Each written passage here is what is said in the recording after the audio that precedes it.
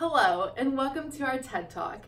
My name is Brittany Wary, and today I will be taking you through the concept of goal setting in the workforce, goal setting as a leader, and personal goal setting. So there are three different types of goals that we would like to talk about in today's TED Talk. First, there's an outcome goal. An outcome goal is essentially a goal that you'd like to achieve, but you don't know the process in which you need to take to get to that goal. Then there's also the process goal, and the process goal goes hand in hand with an outcome goal, because in a process goal, you both know the outcome that you want to achieve, and you also know the process in which you need to take to get to that goal. And then there's the performance goal, and the performance goal goes hand in hand with both of these other two goals that we've talked about, and it's also a goal that's based on your personal core values and your standards, which will help you achieve the result that you want. So goal setting is important not just in your personal life, but in the corporate world as well. There are several different reasons why people like to goal set, but there are 5 that we're going to discuss because we think that they're the most important. The first one is having a driven mindset.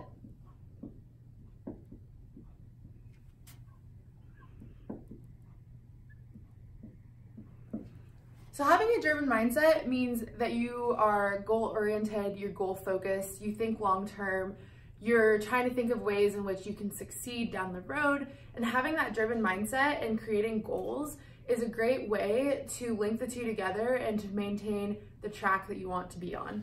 The second one is accountability.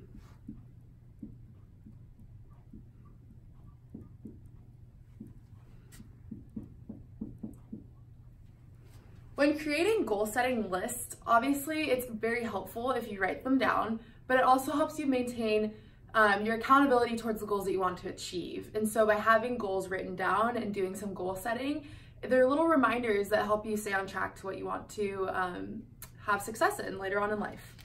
So the third one is maintaining a process-oriented culture. And this one is a little bit of a long one.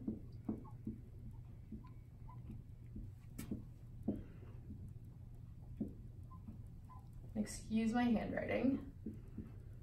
But maintaining a process-oriented culture means that you're focusing on the process that it takes to get to these goals. And so when you write down your goals in your goal-setting diary, your journal, piece of paper, whatever you like to write your goals down on, this process-oriented mindset and process-oriented culture helps you maintain the process and continue to think about the process that it takes to maintain these goals. The fourth one, and we can go over here, is organization.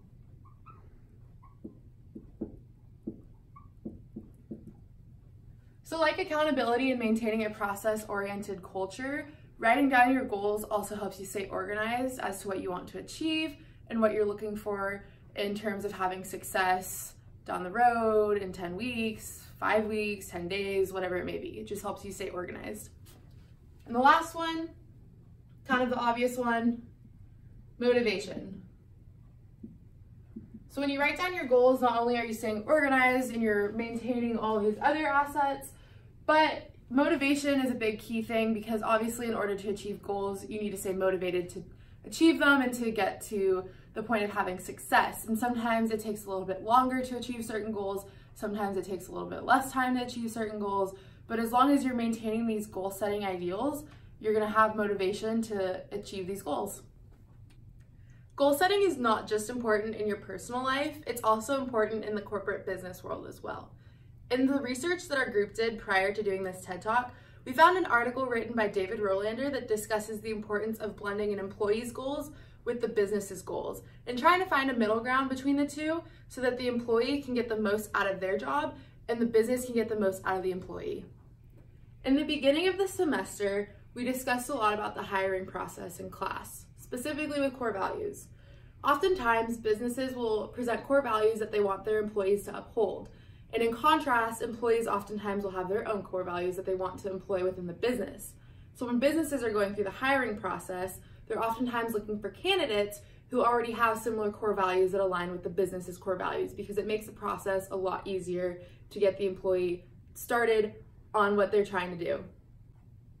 So this topic of core values relates back to goal setting because oftentimes you use your core values to decide what type of goals you'd like to set, both on a personal level and a business level. There are many different ways to goal set, but one specific way that we'd like to look at is called V2MOM. V2MOM stands for vision, values, methods, obstacles, and measures. So let's break down V2MOM into its 5 parts. The first part is vision.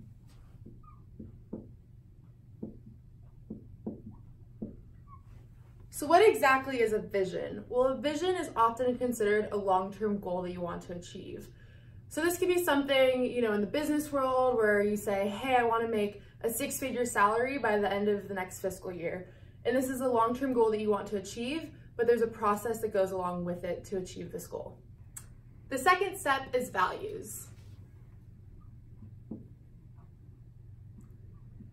So this is when you look at your personal values, so your core values, for example, what you value the most, whether that be your family, your friends, your education, your health, your employment, whatever it may be. You have to look at your values and see how they align with what your vision is and how those values can help you achieve your vision. So the third step is methods.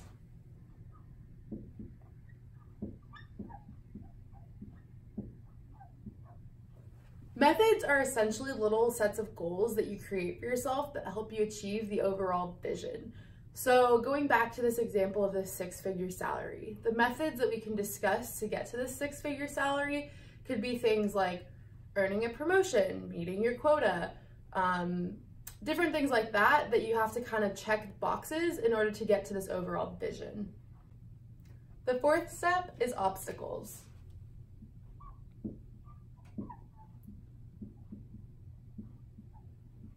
Now, obstacles is pretty self-explanatory. They're basically the things you have to overcome to achieve your vision and your long-term goal. So the fifth and final step is measures.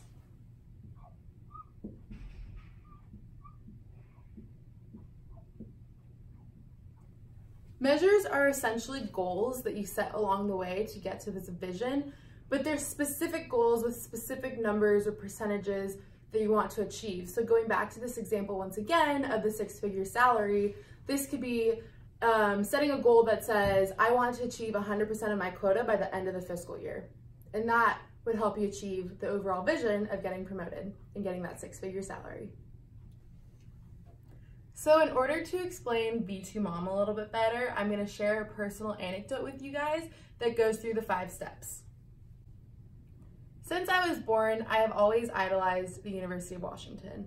My dad, my uncle, and aunt all attended the UW. And so for me growing up, I was always a huge Husky fan. When I was 11 years old, in the year of 2009, I got the awesome opportunity to be the back girl for the University of Washington softball team. This opportunity that I was granted helped me formulate my vision and my long-term goal of playing softball at the University of Washington. So then looking at my personal values and the core values that I hold near and dear to my heart, they're family, friends, faith, education, health, and career. So I had to take a step back from my vision and look at how these values that I've just listed correlate with the vision that I want to achieve.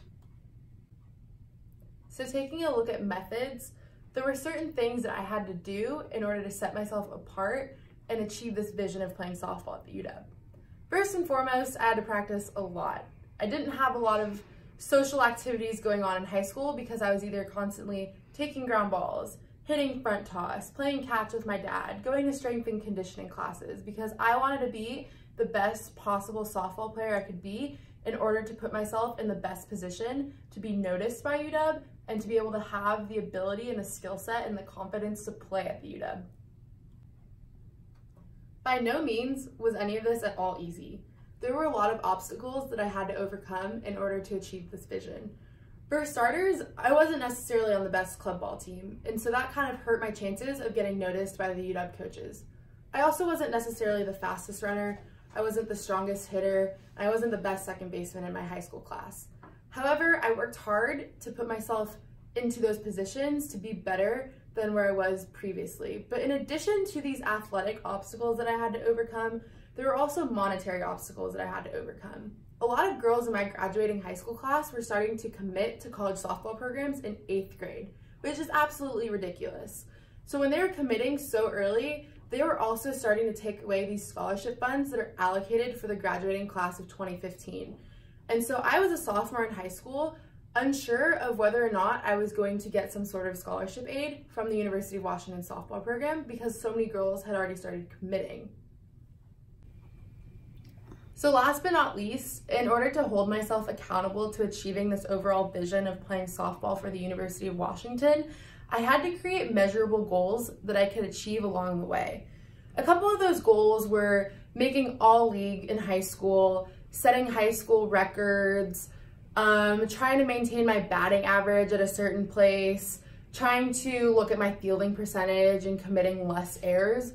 There were measurable goals like those that I created to help me get better as a player, to stay on track to be the best that I can be, but to overall help me have the chance to wear the purple and gold. This V2 Mom process can be elaborated in a bunch of different ways. However, this article that we came across by Junice Kaminke really elaborated on how V2 Mom can be used in the corporate world. Goal setting is a great way for people to take a step back, look at where they are currently, and then think about where they want to be down the road. And so I really appreciate goal setting because now that I've removed myself from my softball career and I've immersed myself into a career path of college athletics administration, it's really helped me look at where I am now in my graduate program and where I want to be in 40 years.